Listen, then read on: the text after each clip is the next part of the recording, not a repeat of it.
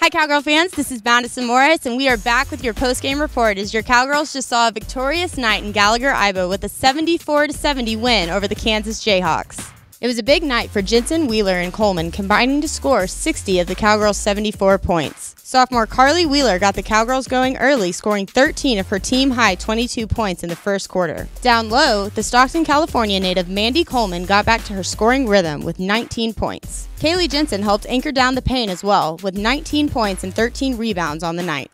All right, Kaylee, take me through the last few minutes of tonight's game. How are you guys really able to seal the deal for this win? I think it was just a matter of who wanted it more and the effort that we brought. And we played with a lot of heart at the end of the game. We were so hungry for a win in the conference. So, we just battled as much as we possibly could, try to run them off all threes. And so I think it was just a matter of huge effort. That's all here from Gallagher-Iba, and you can catch the Cowgirls back in action this Saturday at Kansas State as the Cowgirls take on the Lady Wildcats at 3 p.m. And the Cowgirls will be back at home here in Gallagher-Iba February 1st as they take on Texas at 7 p.m.